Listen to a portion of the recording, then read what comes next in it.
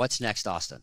I just think growth and scale. Like I really do think that the one silver lining from COVID was just the speed that we attracted a new group of entrepreneurs, a new group of talent, and grew. And I think to your point, we're one of the few markets that hasn't seen a drop off. And I do think that it's going to be a tough next few years in capital markets. I mean, we have the highest Fed funds rate in 20 years, right? Like, so nobody should have any illusions, but I really do feel like the gains Austin has made have been pretty well cemented, and it's almost like giving us a whole other foundation to go build on for the next decade.